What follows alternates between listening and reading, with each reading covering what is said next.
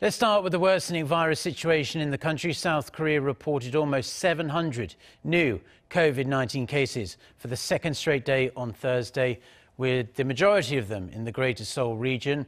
To improve testing, the government is having some 150 temporary testing facilities set up in and around the South Korean capital. Jae-hee starts us off.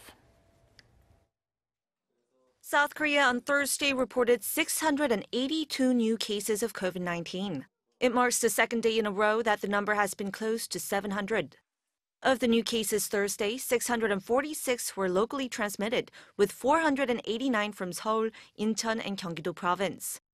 These include cluster infections at restaurants, bars, singing classes, marketplaces, as well as medical institutions and nursing homes.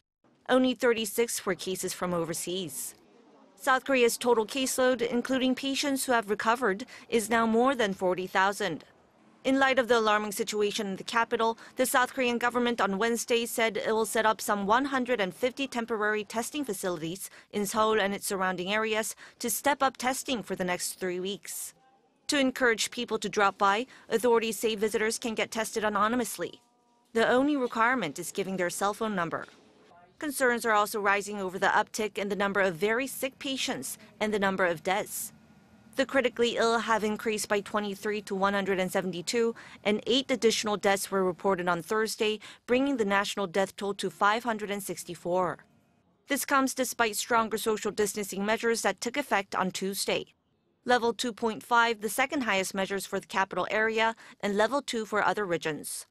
If the uptrend continues, experts warn new cases could hit 1,000 a day in the coming weeks or even days. In such a case, the government would consider raising social distancing measures to the highest possible tier, level 3.